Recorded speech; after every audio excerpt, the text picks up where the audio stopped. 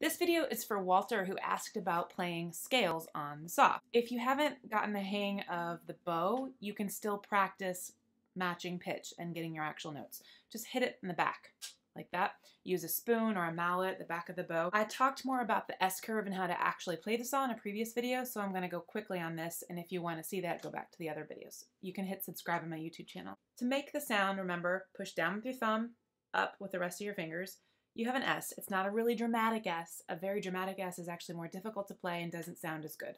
So a gentle S does hurt your thumb a little bit, but you'll get used to it. Choose a note to be your do. I'm going to choose an E.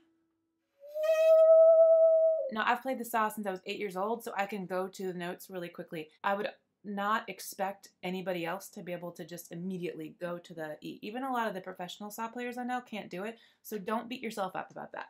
Trial and error. If you hit too low, slide into it till you find the note you want. Call that your do. Try to sing along. And then gently push down to find re. Do, re, mi, like Julie Andrews, right? Do, a dear. As you can see, I just push down a little bit each time. You could keep going if you can sing it. Do, re, mi, fa.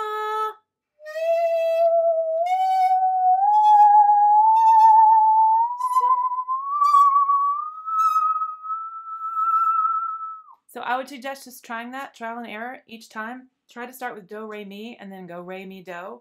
Or 1, 2, 3 if the solfege, that's what that note, those are called, the do, re, mi, fa, so. It's called solfege for singers. You can just think of it as 1, 2, 3. All the way up to 8. Try it over and over. And once you have a scale, or once you can play a bit of a scale, bounce around between. Go from do to mi, skipping the re.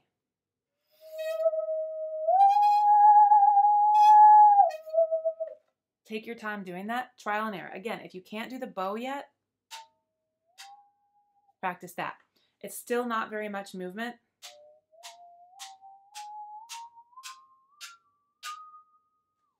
As you can see, from do to the top do is,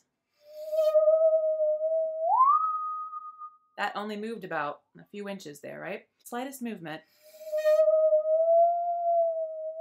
changes the pitch. Good luck. Let me know if you have questions. I love making saw tutorial videos, and I'd like to make more.